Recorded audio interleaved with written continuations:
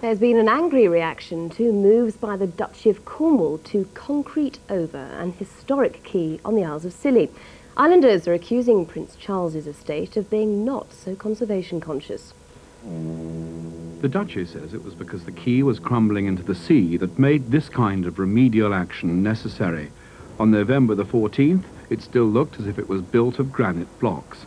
But when the £1.4 million project is completed by the end of March, it'll be covered in concrete. It isn't a popular decision. I think it's a shame that the whole thing wasn't brought out into the open sooner, though. And I think that there should have been much more consultation before they started it. But perhaps when it's finished, people will get used to it.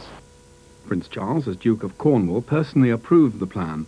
Yet in his book on architecture, he holds strong views about concrete. We can no longer tell where we are. Concrete, plastic cladding, aluminium, machine-made bricks and reconstituted stone are shipped to every corner of Britain from centralised production lines. This has created an overall mediocrity. As the islanders and the contractors prepare to celebrate Christmas, thoughts of what the quay will finally look like take second place in people's minds. But councillors are still struck by the lack of consultation from the Duchy. They expected more. I think it would have been helpful to us all. We all know we have to have a quay, and it's a very, very important part of life in the islands. But at the same time, our trade mainly is with visitors, and we wish to keep the islands looking as attractive as possible. The quay holds a special place in Salonians' affections. It was built in 1840 by Augustus Smith as one of the conditions of his lease from the Duchy in 1834. It stood defiant of tide and tempest in all its granite splendour ever since. Perhaps it's hardly surprising that councillors were alarmed by the concrete cladding which was personally approved by Prince Charles.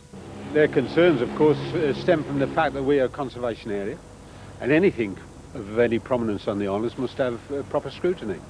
And the quay being as it is, a very important and prominent structure like it is, we gave it the due consideration that we thought necessary.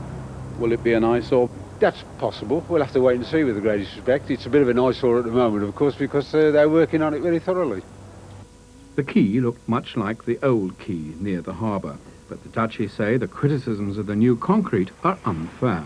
The consultation was extensive. We spoke to both to English Heritage, also to the Council, the matter that went to the Council's Planning Committee, and yes, the materials to be used were discussed in detail, eventually happily agreed, and we have the agreement both of the Council and of English Heritage. Salonians recognise the need for economy